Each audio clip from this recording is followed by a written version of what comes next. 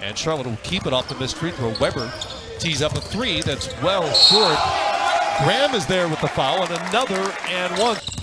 Just such a clutch player, off the dribble, gets to the rim. Graham spins, and good. Treveon Graham with a nice move.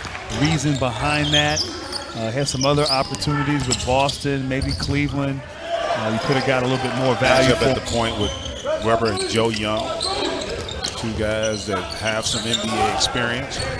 Here's Graham, several teams, but he was the best player on the court. He was multiplying, and his quickness was in full effect. And he's always, caffeinated. Pacers lead by 2. Nice knock away by Graham. He wants it.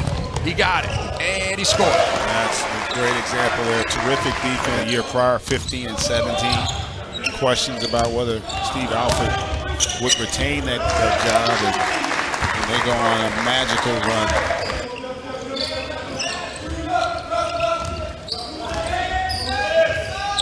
Treveon Graham had 9 in the first quarter. He's got 12.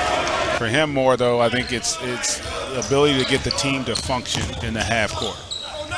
He'll have to be able to pick his spots as Graham just bullies his way in there. Hornets down 8. They need buckets.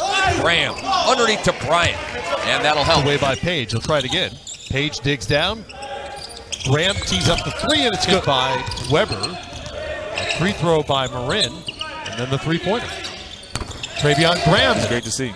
But Joseph's feeling it now a little bit. He got that free throw and then knocked down a three. Was comfortable on that one, and they get the offensive putback points with a bucket in the second half. It's interesting what Coach said about Dwight as far as how he wants to use him. Lost the handle there. Graham has it with 4 seconds on the shot clock. Puts it up and in. Treveon Graham now with 15 points. Graham puts it on the floor. Back out to Weber. Wiped away by Hunter.